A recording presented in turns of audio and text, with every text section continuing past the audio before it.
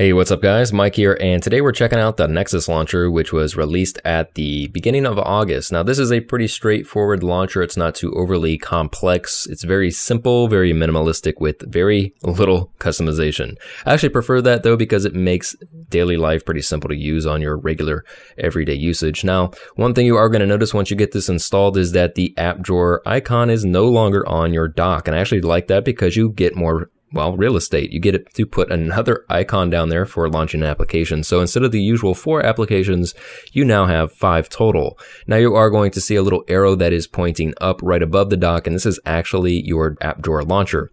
So once you tap on that, it will immediately open up your app drawer. But if you actually long press, hold it, and swipe up, it's actually going to give you a pretty nifty animation. One thing you will notice right when you're in the app drawer, if you do have a larger device like a Nexus 6P, is that you will have 5 column rows for your applications instead of the standard 4 from the Google Now launcher.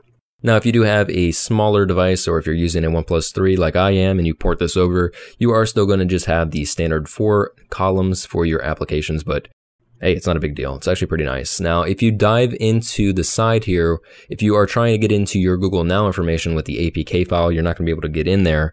You will have to flash the file or the zip file in order to get full feature access. If you long press and hold, you are going to get your typical wallpaper widget setting features down there at the bottom. Now, they did give you a new Wallpaper Picker, which is introduced with the Nexus Launcher. So down here, you can get some pretty interesting wallpapers for the landscapes, skyscapes, cityscapes, and then your regular wallpaper information or your regular picture folders that you can dive into. So they did a good job there of giving you a little more customization. On the widgets, pretty standard here. The only thing they did change is that if you accidentally grab a widget, you can actually cancel it out now. It's a little bit more simplified, a little more intuitive, a little more productive overall. Your settings have been simplified, so if you dive into these, you are only going to get your application selections, your Show Google app, and your Allow Home Screen Rotation. So if you want to get into your advanced features, you will have to go into your Google settings, or you will have to swipe over to your Google Now, dive into settings to get your more advanced menu options. Now, once you go into a horizontal landscape mode, you will be able to see that you do have more screen real estate from side to side, and everything is going to be pretty much the same. If you swipe over, you get your Google Now.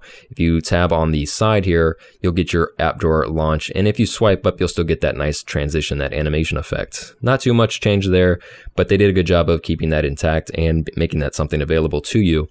Now, if you do hit the Recents button, you will be able to see 2 icons down there. You have your Google button, which basically opens up a search bar, or you have your microphone that you can tap on and just go straight into a voice command. Overall, this is a pretty great launcher. It's very well done. It's very simple. It's not too overly complicated, and it's probably going to be the one that everyone goes to for very simple usage.